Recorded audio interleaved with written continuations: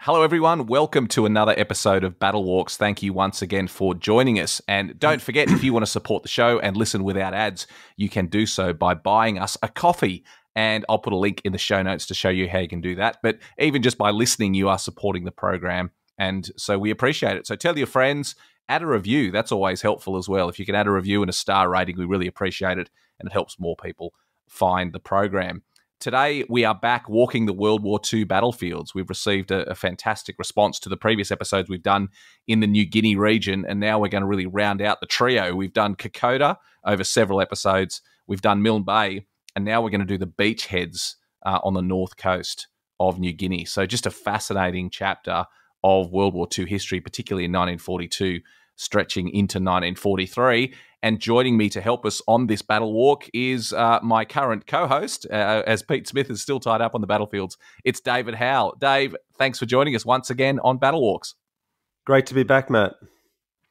Mate, over the years, we've been talking over the recent years about, obviously, the impact that COVID has had on the battlefield touring industry. We're back now. You are back leading tours of Kokoda. We're doing tours to the Western Front and Gallipoli and all over the world. But it's still been quite a treat, mate, to walk the battlefields in this virtual sense via this podcast. How have you found the experience? I found it different in the sense that it gives me an opportunity to reflect. When you're up there and you're taking people around, whether it be Kokoda or Milne Bay or what we're going to talk about today with the beachheads, you're very much caught up in the moment. And as a guide or a trek leader, you don't always have the the ability in that moment to think, oh, okay, this is what it would be like if you were somebody that hadn't done it before. And I think it's been a good experience for me trying to put myself in the shoes of a person wanting to take a pilgrimage to a battlefield, not being there before, and to see what you could tell them and describe to them before they go there, so they get a bit of an idea of what they are to expect. Well, if you're listening to this podcast and you haven't listen to our previous ones, please go back and do that, because it's been quite an experience. And David, it took us 3 episodes, I think, to get across the Kokoda track. We managed to do Milne Bay in one. We're going to cover the northern beachheads in a single episode as well. And that really does round out particularly the Australian story of the key parts of the New Guinea battlefield. I know there are many more. I'm not trying to say this covers the entire multi-year New Guinea campaign, but it does give us a very good overview of what the Australians went through, particularly in those opening years of the fighting in New Guinea, doesn't it?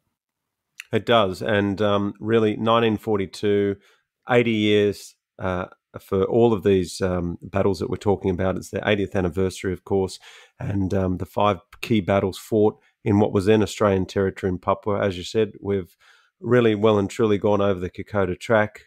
We've covered Milne Bay, and we're covering now those 3 key battles at the end of the Kokoda campaign, which is Buna-Gona, Buna, and Sanananda. Well, give us an overview of the historic background to the ground we're going to be walking in this key area.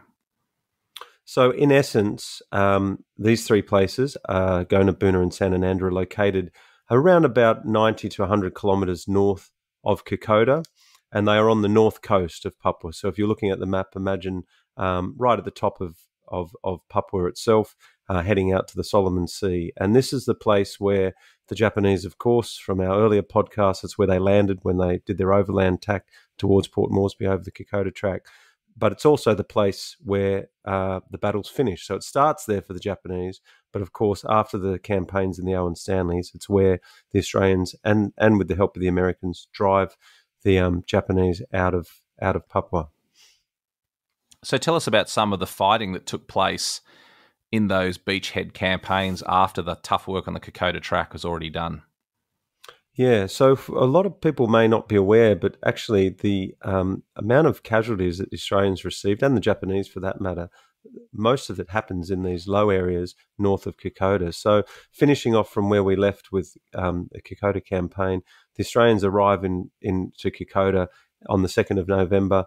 They have no resistance. On the 3rd of November, they hoist the Australian flag, and that signifies the retaking of Kokoda. But the fighting was only really just getting underway for these final parts of the Kokoda campaign, or the extension of the Kokoda campaign, if you will. So basically, the Australian that arrived at Kokoda could open up the airfield, But immediately north of Kokoda, very close to Kokoda, you had places in particular, Oivi-Garari. And so by around the 12th of November, you are getting Japanese creating this blocking action. A lot of Australians on their way through, some for the very first time, including the 25th Brigade, which is meeting this Japanese resistance, who really were creating a blocking force, if you will, to slow their enemy, us, of course, advancing to where they have their beachheads. And I might add that the best way for a listener to get a picture in their head, you imagine we've got a coastline on the northern tip of Papua, and the Japanese have built defensive positions, and they're not facing out to sea, rather they're facing back towards where we're going to. Well, when I say we're the Allies, and the Australians are going to advance towards them. And we shouldn't forget the role of the Americans in all of this, David, because throughout the New Guinea campaign, the fighting was also carrying on at Guadalcanal. And I've spoken to a lot of veterans from both of those campaigns, and there was always a big sort of argument back in the US about who had it tougher, because even though the beachhead campaigns weren't as well known as the Guadalcanal campaign, a lot of men who fought in sort of Buna-Gona, Sanananda, that area, talked about they had it tougher than what the guys were going through on Guadalcanal. So pretty tough fighting for the Americans, not just the Australians. Indeed, and in particular, we talk about in the campaign about the AIF and the militia, but it's important to note that the American soldiers that were coming to that would fight, in particular at Buna and nearby at Cape Endahare, these guys from the 128th Regiment, these were, I guess, what they call national servicemen, so their version of militia. In fact, their battalion or their regimental history, Montana Mud, these guys had come out to Australia, and in fact they were in Victoria before they go up to the northern beachheads, and they're training at Seymour up near Puckapunyal, up near where the army base is today, and they're training on rocky, dry, sparsely wooded Australian bush, which of course in Victoria is nothing like what they're about to come up against in the swamplands of the northern beaches of Papua. David, this campaign really should be better known, shouldn't it? Both in Australia and also in America. And I saw a high-ranking US military man speaking recently where he was talking about the long links of service that go back to the First World War between America and Australia, and he was making the point that it's more important today than it's ever been. Obviously, the battles, the beachhead battles, define that better than just about anything else, and yet they've really slipped through the cracks of history, haven't they? Is this a battle that you think we should know more about? Definitely. I think it was fair to say that Kokoda obviously took the because of the nature, I guess, of the Owen Stanleys and the track and all those things that come with it, sort of rose to the surface, and Milne Bay was kind of left to the side. It started to come into its own now, with lots of books being written on, a lot of attention given to it. But the Beachheads campaign have almost been a little bit of an afterthought to a certain degree, especially in recent times. We've seen a lot of books written about Kokoda, but the northern beachheads, it's important to put in perspective, just from a casualty point of view from Australia, you're talking 3 times the casualties inflicted upon Australians. And it's roughly 600 Australians died in the Owen Stanleys on the Kokoda campaign. But with the northern beachheads, you're looking at 1,400 odd Australians that lost their lives fighting at these last positions where the Japanese were had their holdout, and we have many more Australians who have family and relatives that are connected to it. And I should add that as time marches on and we're 80 years past the battles, some of the men that fought there, and I'm thinking now of the New South Wales Battalion of the 55th, 53rd, these guys were a little bit younger than, say, the AIF guys, and we are still, there's only a handful of them left, but they're the guys who are still surviving today, and that was their battle, not so much up in the mountains, but down on the beaches. And it would be great if, especially now being the 80th anniversary, that more attention gets put on these Northern Beachheads campaigns. I certainly agree with that, and the nature of the fighting. Not to take anything away from Kokoda, obviously, but the nature of the fighting on the beachheads, advancing against entrenched positions, coming under machine gun fire, and the Japanese, we should state this, knew that this was their last roll of the dice. They'd seen their comrades fighting on the Kokoda track. They'd seen them pull back. They had been ordered to hold the beachheads at all cost. This was desperate fighting from the Japanese. And as we know, when you cornered the Japanese in the Pacific, the fighting was absolutely brutal. Indeed. And it's also important to note where it relates, and I'll make mention of this with Kokoda. When the Japanese withdrew down to their beachhead, they had not only thought that they could regroup. Obviously, Guadalcanal that you spoke about took away a lot of resources because all the Japanese that were soldiers that were fighting on Guadalcanal and in Papua were coming from Rabaul, which had been taken earlier in 1942 by the Japanese. That was their base. But it's important to note that the Japanese did get reinforcements. So prior and during the beachhead campaign, two important things happen which aren't going to sit well for the Allies. And one is that that we had started to, and when I say we, the Allies had started to put an air bridge, if you will, from Port Moresby and with a fighter umbrella, so the air bridge bringing in supplies. So after they have a few contacts just immediately north of Kokoda, the Japanese have withdrawn back and they're dug in on the beachheads. And I'll talk about that in a moment about their defensive positions. But we create an air bridge. We open up an airfield, in between Kokoda and the northern beachheads, if you will. And we sort of controlled that. But the Americans, for example, had brought in were attempting to bring around some heavy supplies. So big weapon like artillery, all the stuff that they need to wage war. And it was actually sunk by Japanese aircraft that had come from Lae and Salamaua, which was further up the coastline in what is known as New Guinea. So that happens. But also the Japanese get some 2,000 reinforcements coming down. So yes, they're making their stand, but they do have some fresh troops. So it's going to make it very difficult for the Allies to shift them from the north coast of Papua. It's just a fascinating chapter. When it comes to visiting it today, David, is it an area that's easy to get to?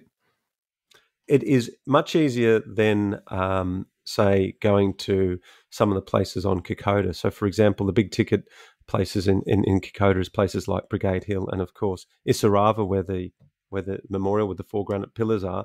And they are really only accessible by walking or, if you're lucky, flying in by helicopter. So it is more accessible. Today, there is the main centre, if you will, in the Oro province, where all of those places I just mentioned are, is Popondetta, and Popondetta has an internationally rated tarmac now, and you can just get regular domestic services out to Popondetta Airport, which is actually called Girawa.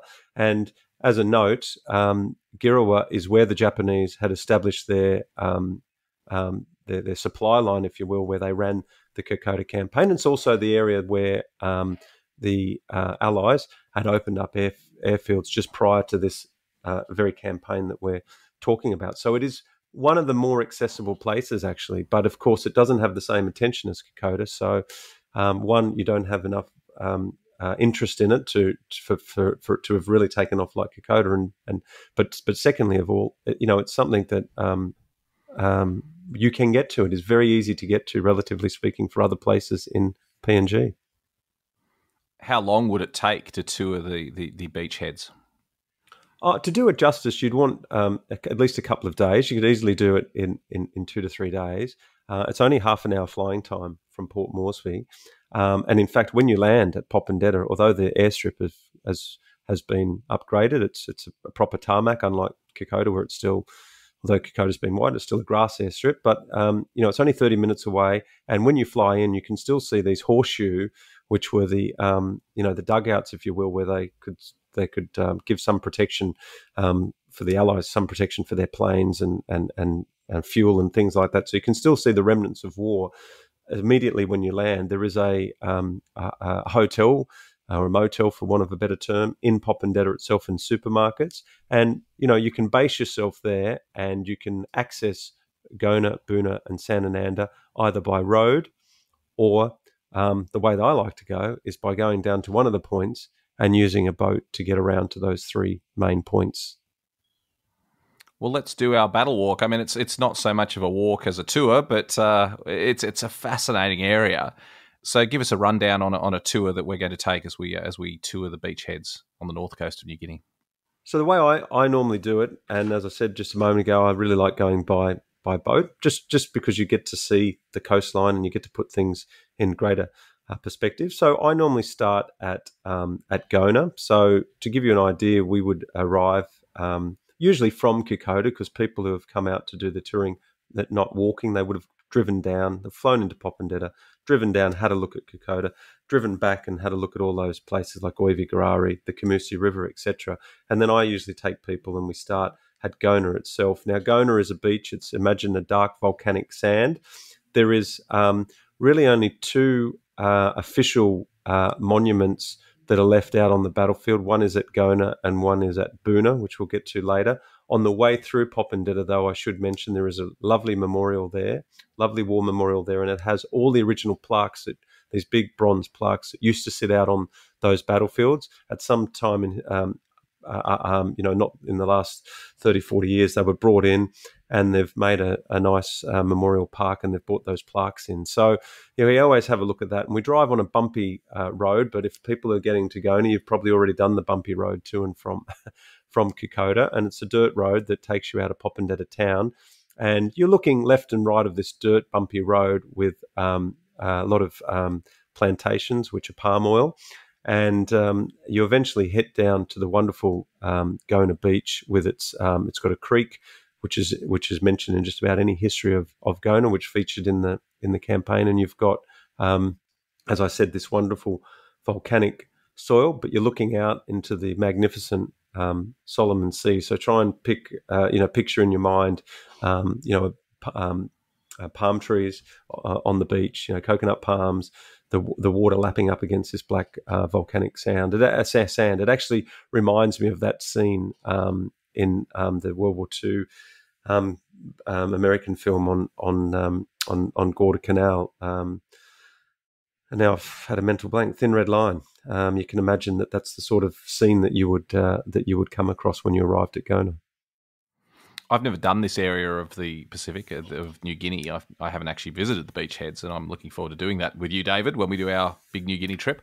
When I've done battlefields like Guadalcanal, other parts of New Guinea and other parts of the Solomon Islands, there's not much left from the war, but you can imagine it when you're there. You can stand on a beach and imagine what happened as the Allies came in and the Japanese defended, and you can head to places like the Tenerau on Guadalcanal and imagine what it was like as the Japanese tried to cross that river. Is it like that on the beachheads? Can you picture in your mind's eye what it was like, the fighting there? Oh, you definitely. Look, you're right. There isn't a huge lot of detritus left there. A lot of it's either changed because the environment's changed over time with the sand, shifting sands, etc., or it's been removed. You do see a plane, a B-25 at Popondetta when you go through, but there isn't a lot of that type of stuff left over. But you can certainly picture in your mind, because it is unchanged. There is the palm oil, as I said, but when you get down on the beach itself, other than a little ramp there that the vehicles drive up, you will be able to imagine as it was 80 years ago. Same sand, same trees. In fact, there's some big trees just as you hit the beach that I'm sure were there during the campaign. And it, again, is relatively untouched. What was the fighting like in this area, David? The fighting there was really, really bad, in the sense that you've got Japanese, who you mentioned before, Matt, who know that it's their last stand. They're dug in, and they've made, all along the beachheads, they basically built these pillboxes that were... think in your mind, these defensive positions. Usually we think about, say, Normandy, or we think about these big concrete bunkers, and some are, mainly almost subterranean in a sense. But the Japanese had months to, build up their defenses there. And what they did is that they lopped down coconut palms. They used corrugated iron, and they had 44-gallon drums, fuel drums, and they'd fill those with sand. They'd interlock them with the with the coconut palms and put a corrugated iron roof on it. And of course, whilst the fighting was going up in the Owen Stanleys, they were unmolested, basically down on the beachheads. And of course, it doesn't take long for the jungle to grow over the top of these pillboxes. And of course, they had their slits at the front that they could look out with their machine guns and their rifles, etc. The other thing to note is they didn't just build one, they built them in a diamond formation. So they each were able to give mutual fire to the other bunker. So they were very, very difficult to attack. So if you attacked one, there was another bunker that could focus its attention. And the men came up with a terribly tough time, especially the Australians at Gona when they first went down there. A lot of them had not had time to do reconnaissance, so they didn't have much of an intelligence picture of where the Japanese were. For example, the Gona, which was the first of the three positions, the Japanese positions on the beachheads to fall, was set about by the 39th Battalion. We'd mentioned those in the Kokoda podcast. The 39th Battalion had been relieved just prior to Brigade Hill. They'd been re-equipped. They came back they had some reinforcements with them, and they went back into to fight at the northern beachheads relatively soon after that Kokoda and those other areas were opened up. And as I said, they had little time to get intelligence. They also had the 21st Brigade with them. These are the guys who Bruce Kingsbury, that got the VC at Isarava, had belonged to. Again, they all came over. They flew back. They'd been in Moresby at this stage after they'd been relieved after Brigade Hill. They flew back over and they reformed the 30th Brigade, which had now the 39th and the 49th from Queensland, but they'd also had now the 53rd Militia Battalion. These are the guys who had been up on at Isarava on the right flank. They were probably the most untrained Australian soldiers we had up there, and they've amalgamated with the 55th, who had done some garrison duty at Milne Bay but not been involved with the battle. So you had some men certainly in their ranks that had fought the Japanese already, but you had a lot of men who were going into battle for the first time, and they were going up against, as we said, a well-determined enemy, was dug in, had plenty of time to build their defences, and of course the Australians didn't have really the intelligence to know where they were. What are we going to see in this area at Gona as we tour the ground? Well, at Gona, as I said, don't expect to see anything that will. You have to use your imagination, but there is the Gona Creek, which features in the history. In fact, a good friend of mine who's since passed away, Alan Kangamore, he until recently was the last officer left of the 39th Battalion, and Kanga was actually one of those guys who had been held back in Moresby, so he didn't fight on. He hadn't seen any fighting in the war prior to going to New Guinea, but he didn't fight in the Owen Stanley campaign. He was one of the guys. They kept some of them back in reserve to keep the battalion going and to reorganise as reinforcements would come up. And his first battle was actually at Gona. And that creek that I mentioned, one of the stories that he told me was that they came across a line of Japanese coming down on one side of the creek and they were on the other. And they didn't realise that they'd run into each other, both groups, and they both looked at each other, pointed their weapons at each other, were stunned, and they both slowly crept back into the jungle. There's another story where a wild pig ran across near to that creek too, and they opened up fire, but obviously it wasn't the enemy. So you have to think that although there are structures there to see, the ground is relatively untouched. Some of those features, like the creek line, is still there. The Solomon Sea lapping on the organic, soft black organic volcanic, I should say, sand is as you would have seen it. And of course, the tree lines are very similar, the bush that you would see. So we've got different scrub going on. It's very different than if you went up into the mountains. You're going to have a lot of kunai grass. You've got swampy areas. It's wet underfoot. During the Northern Beachheads campaign, there'd been we were coming towards the end. So we're talking November into December and even into January when it finally finished. So you've got wet season coming on. So it became a quagmire in places. And of course, the ever-present malaria and scrub typhus. So all these things that I'm trying to conjure up an image when we walk across the ground and we have the map and we do map to ground and we show you where these places were. Again, you have to use your imagination. But the good thing is that you have this third character which is still there, and that is the terrain and the bush, and it's relatively what the soldiers would have seen 80 years ago. If it's opened up and less mountainous country around there, David, what about tanks? Were they employed in great numbers during the beachhead campaigns? They were, but they were further up along the So we're at Gona at the moment. They come into play. The M3 Stuart tanks, which were commanded by Australians, they also had Bren gun carriers, so the small weapons carriers, open top tracked vehicles. They were brought out to play.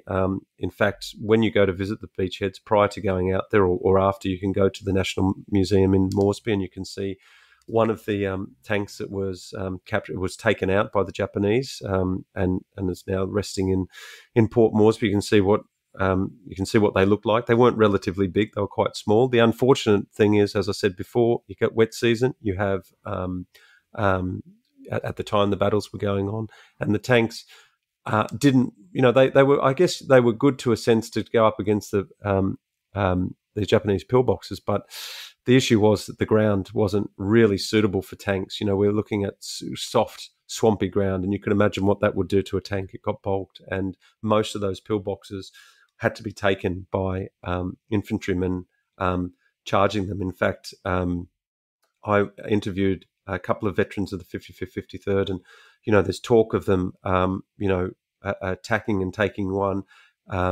pillboxes, and they would throw grenades in there. In fact, they also had makeshift, which could be, weapons to be able to open these bunkers up, if you will. And some of them were a can of fuel that they could get the fuel inside the bunker and get the Japanese out. And I might add that when some of the detritus that you do find, so some of the small things like you can find bits of Owen gun butts come to mind, the skeleton butt of an Owen gun or the breech of a Tommy gun. There's M1 Garans that you can find. The American helmets, for some reason, up at Buna, the Australians seem to rust away pretty quick, but the Japanese and the American helmets seem to stay. And there's heaps of American helmets up there.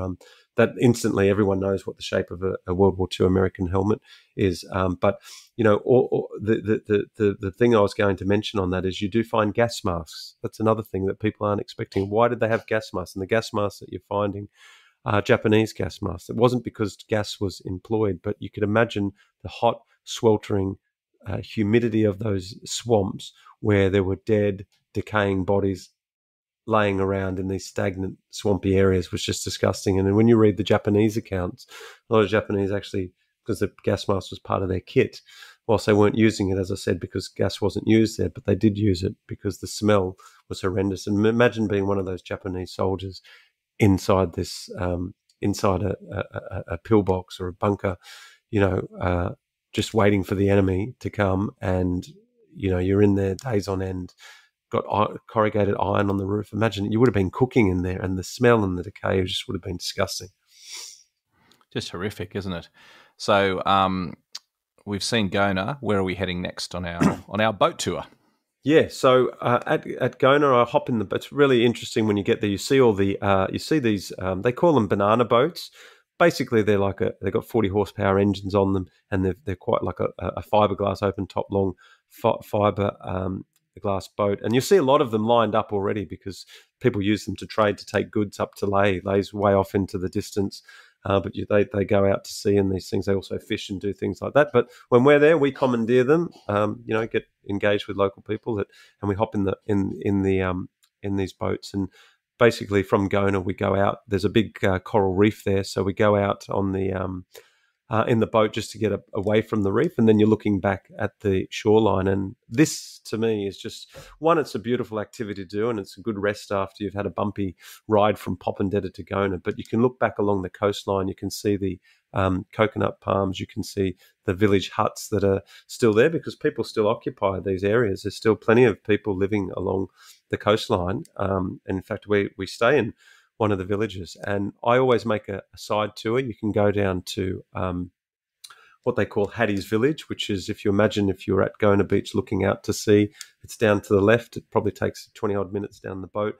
Hattie's Village, named after an Australian soldier that died there, Lieutenant Alan Hattie. But when you get there, you can still see depressions in the ground that are made, or you see craters, not huge craters like the Western Front, but nonetheless, there are sizable ones that you can walk down into or stand into up to your waist, which were obviously from aerial bombardment that the Allies did. Because, towards the end there, after the Japanese had some activity with their aircraft, we had this fighter umbrella up there, and we did control control the skies, and we can, the Japanese have got some supplies, not many, but they'd have to come at night so they could avoid getting shot up by Allied aircraft, which were coming out of Port Moresby. And now we'd started to open up airfields north, as I said. But on our trip, we go down there. There is a plane. You can go for a little bit of a walk, and you can go and see an American bomber that's down. It didn't get shot down. It had engine trouble, and I think they recovered the engine. But the plane is there, and it's quite amazing to climb around that. So it's certainly, that's the one big ticket item, but it is hidden in the bush. But as I said, as you walk around Hattie's village, you'll see some depressions, and you'll see villages which of course have been rebuilt recently, but they are built out of the same materials as what Australian and American soldiers would have seen during the campaign. So after we do that, we get on back on the boat, and as I said, we're out just a little bit off the. You can still see the coast. You're not going out into the ocean, but you just get away from this coral reef that sort of hugs the coastline, and we start heading up to my favourite spot of the northern beachheads for a few reasons. And we get to San Ananda, and usually what happens is in the boat as you're jumping over the water. It's fun. It's a fun activity. You're jumping over the waves in the boat. And you get into San Ananda, and usually greeted by, you start to see the flagpoles of PNG flag and the Australian flag and the Oro Province provincial flag there. And we come in, and you're usually greeted by a traditional dancing group of the Evergay people, which are the cultural group from San Ananda. And you have this wonderful warm welcome. Again, shoreline looks very similar, the dark volcanic sand, and that's where we arrive. And when I visit the northern beachheads, that's where I stay. I stay in the village of San Ananda Point, which, as a side note, is actually not the original coastline. The original coastline is behind it. In 1951, I think it was, Mount Lamington erupted, and San Ananda was affected by that, and it's actually got this extra piece of land, so which is a good thing, because we'll get to that in a moment, because the original shoreline has been protected, and it's behind the village that I stay at in San Ananda. But as I said, when you arrive, you get this wonderful welcome by the people at San Ananda. It's just I can picture it in my head now. You come on this bumpy road, you get on the boat, you've got the spray of the sea, and you come in to be this wonderful. You have to experience to get the welcome. It's amazing. So tell us about the sites from the Second World War we're going to see in San Ananda. So in San Ananda, which is the last, by the way, Gona was the first to fall to the Allies, and then San Ananda Buna happens, but San Ananda is the last to fall in January of 1943. But it's the next stop along the way when you're touring them. And at San Ananda, as I said, we've got this the original shoreline where the Japanese had landed in part, because you're near Basaboa, which is the original landing site when the Japanese came down on 21 July, which kicked off the Kokoda campaign, if you will. And we cross this creek. You can wade, it depends, it's tidal, because it's now a creek where the original shoreline was, where we land on the point at San Ananda. You cross this creek. It's murky and it's a bit slimy. It depends on when the tide comes down. And we usually punt on one of those banana boats. You punt across to get to the other side. But it's about up to your waist. And when you look down, though, if you punt around, you can see, and it kind of, I mentioned this on the Milne Bay podcast, I mean, you can see the skeletal remains, if you will, of the Japanese Daihatsu landing barges. There's a couple of them there. So you can go over them, and you wouldn't know they were there unless someone showed you, because you can just see the outline of them. And I usually show people pictures of what they were like the war. So that's from the war. So that's the first thing you see. And when you get onto the other side of the bank, there, unfortunately, he passed away, a guy named Ananias, and he was a wonderful chap, and he looked after a memorial there. And if you remember earlier, I spoke about that there's only two main official memorials out on the Australian ones anyway, out on the northern beaches, and they're at Gona and at Buna. But at San Ananda, in the 70s, I think it was, a man named Frank Budden, who was a member of the 55th, 53rd Battalion. He was an officer. He also wrote the history, the Mice of Moresby. He'd came up with some veterans, and I didn't meet him. He passed away before I started getting into the history. But I did meet a guy named Jack Stevens, who also has passed away, but he was there on that trip. And the story goes that Ananias came out, and Frank Budden had this little plaque, only a tiny bronze plaque, it'd fit in the palm of your two hands put together, was placed there. And that was the only memorial for many, many years that represented what happened there. And for listeners, if you don't know, that battalion that I spoke about, the 55th, 53rd, they attacked towards San Ananda on the San Ananda Road. And their date in history is very easy to remember, because it happened on the 7th of December, so a year after the bombing of Pearl Harbor, and it was a huge devastation to that battalion. Remember, some of them had seen some fighting, but a lot of them weren't. This is their first battle, and the 55th, 53rd on the 7th of December, that Sydney battalion had run up against the Japanese, and in the space of a day, they'd had 180 casualties out of the battalion, either killed, missing, or wounded, and it just is extraordinary. So this little, so what we'll see there's a collection of stuff, because a lot of stuff you won't see so much on the track. You see more down here, and I'm saying small items like shells and, as I said, gas masks before, and helmets and things like that. But next to this memorial, there's a little hut, if you will. It has a table which is about up to just above your waist height, and the local people, when they tend to their gardens, that's when they find this stuff and they lay it all out. And it's a great opportunity to have a look at all this different stuff. You've got push bikes. You wouldn't know it unless you picked it up in your hand and you realise, hang on, what's that? A push bike. How did a push bike get here? What's it doing from the war? Well, of course, when the Japanese landed, they brought push bikes with them. Some of those have been captured at Singapore and come via Rabaul down there. So you've got these, you're not seeing the whole push bike, but you're seeing rusted parts of the handlebars and stuff like that. You've got pack saddle frames for saddles, for pack saddles, because the Japanese had brought down with them horses, and they had a lot of horses that would move their supplies from the beachheads up. So you're seeing a lot of this stuff.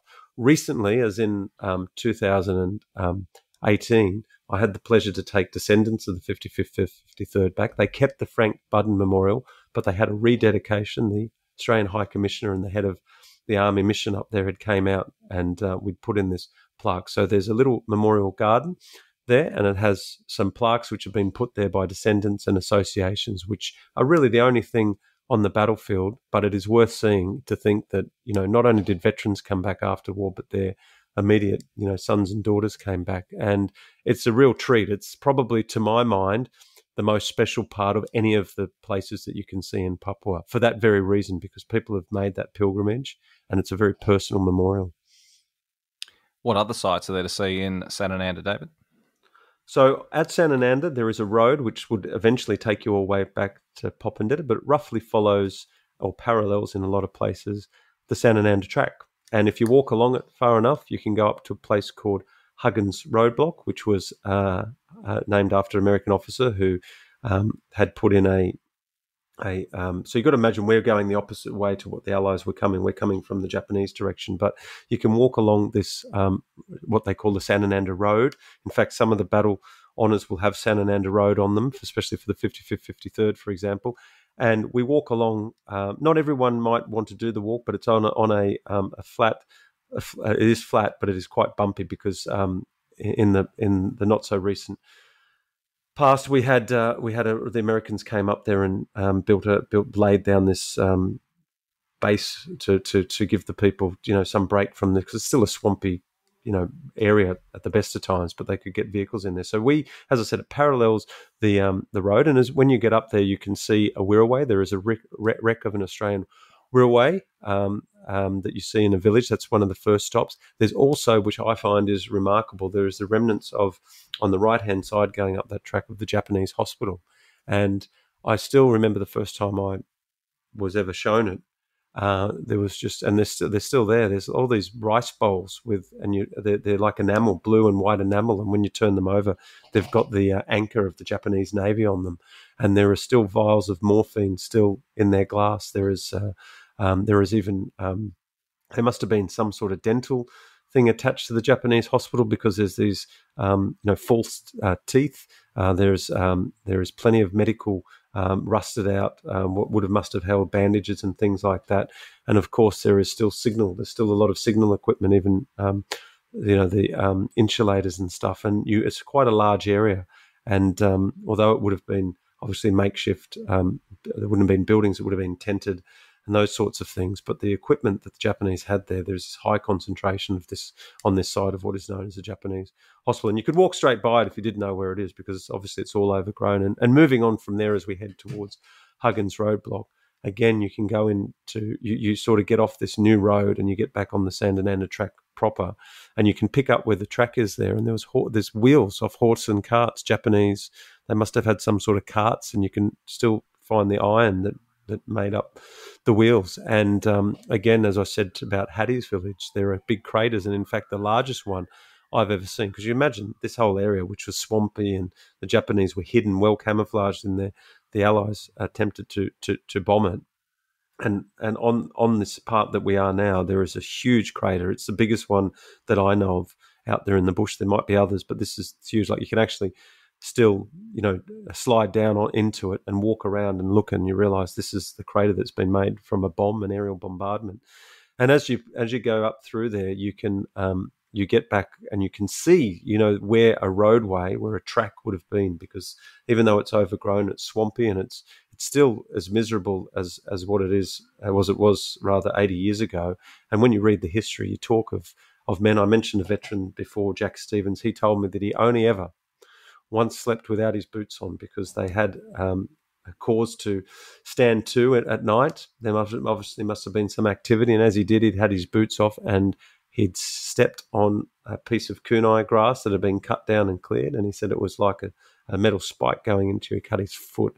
And you can still see that area, and the scrub typhoid, which a lot of soldiers complained of, that was one of the ailments that took a lot of soldiers off. That still is ever present. Obviously, we're only going to go in there for a moment. We're not going to live in it.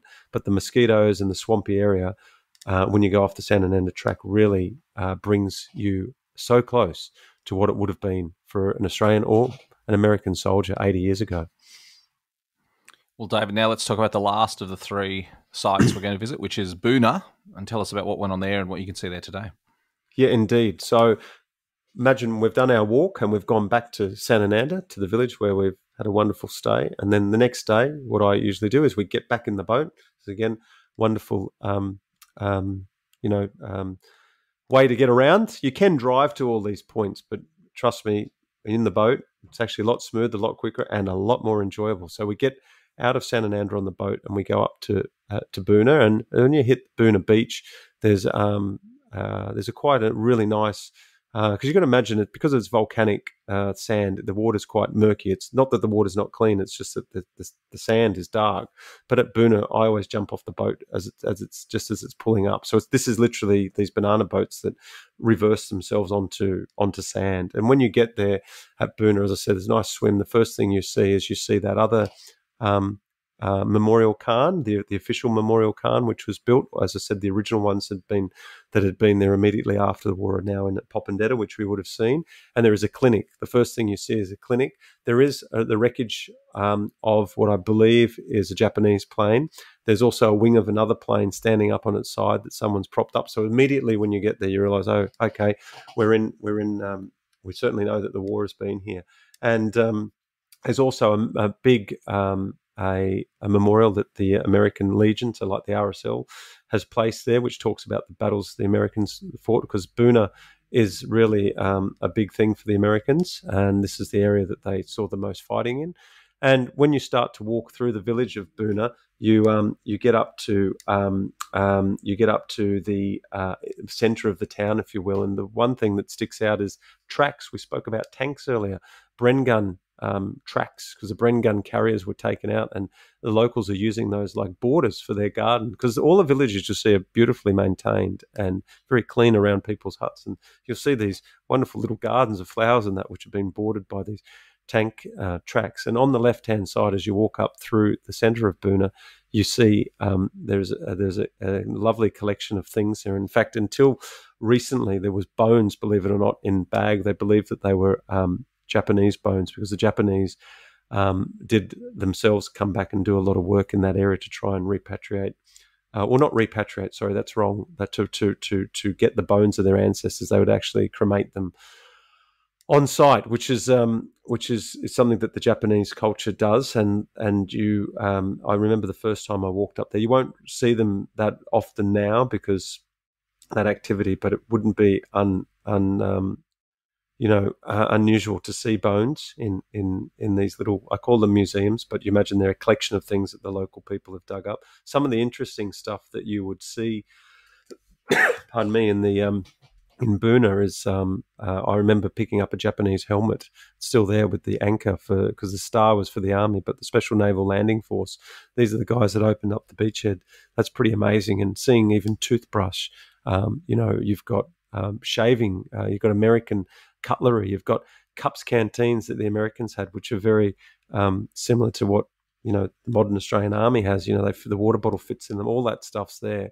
And as we move along from Buna, I get people to use their imagination, because it was in that spot that famous George Silk photograph of the Australian soldier and the Papuan coming down, marching along. I'm sure people in their mind can conjure up that image. You're actually standing pretty much on that spot where that photo was taken. And as we move up along through Buna, there is some more plane wreckages, but importantly, it's all covered in kunai. You go past the school, there's some engines of planes, and there's some more depressions where aerial bombardment is. But then we cut out into the kunai grass, and I must say, Matt, the one thing that comes to my mind, if the listener could conjure up in their mind, is that sound of the kunai grass waving in the wind.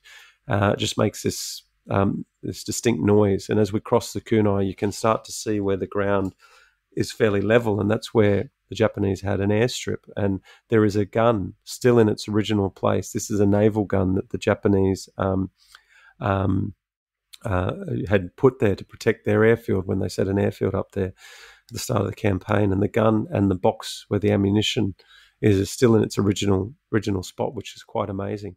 But I must say, man, that's that part of Buna. But as we come back through Buna and we walk past the where our boat is pulled up on the beach, we take another little side tour. And this is one of the most amazing things that you will see. And that is that there is an area, there's probably more of them still out there covered in scrub, but this is an area where you can actually view one of those diamond formations of Japanese bunkers. Now, one of them is in particularly good order. Obviously, the coconut palms have long rotted away and the corrugated iron has rusted and that, but the 44-gallon drums are still in their original spot where they made these bunkers out of that I mentioned earlier. And you can see, you stand in the village, if somebody lives there, you stand in one of the yards of one of the people who lived in Buna, and you can look and you can see the diamond formation of these bunkers, and you realise when you're in the centre of them how hard they would have been as the soldiers had to attack, the Allies had to attack, really with rifle, grenade and makeshift weapon systems to blow these bunkers open,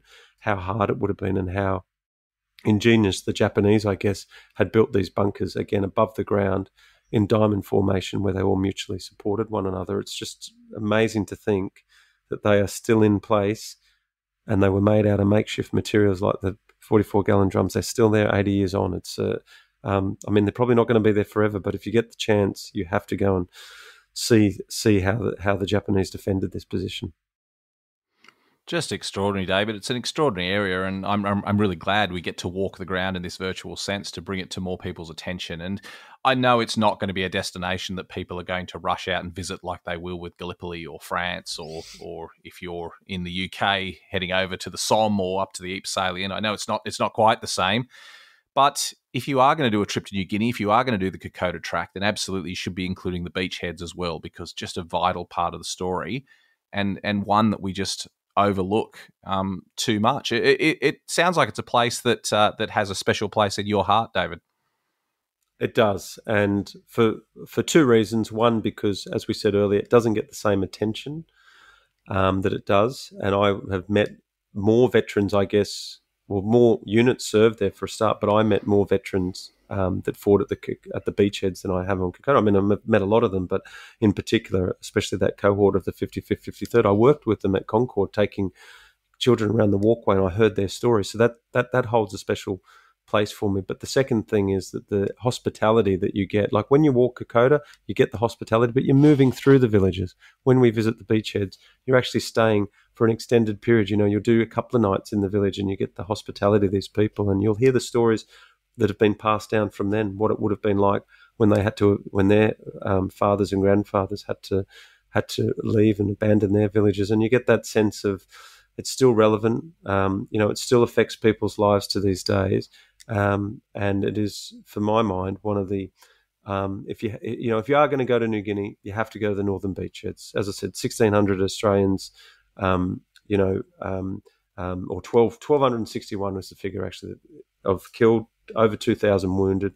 734 Americans were killed there. 2,000 of them were wounded, and between the Kokoda campaign and the northern beachheads, an estimated 14,000 Japanese casualties. So it's an extraordinary numbers, extraordinary battles, and it goes all the way from July of 42 until January of 43. So it should be more in the collective minds of Australians to pay a visit and a pilgrimage to the young Australians that lost their lives fighting for Australia.